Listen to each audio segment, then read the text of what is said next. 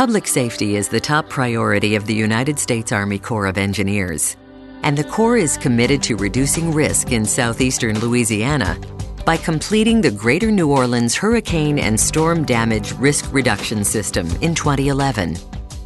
That system includes levees, flood walls, pump stations, and floodgates that will reduce risk from 100-year level storm surge. These congressionally authorized improvements in the Inner Harbor Navigation Canal will better protect the residents of New Orleans East, Metro New Orleans, the 9th Ward, and St. Bernard Parish. The Inner Harbor Navigation Canal, or IHNC, links Lake Pontchartrain, the Mississippi River, the Gulf Intracoastal Waterway, and the Mississippi River Gulf Outlet. The IHNC's interior system will be better protected by two lines of defense. The primary defense will be the new Lake Borgne Surge Barrier and the new Seabrook Gate.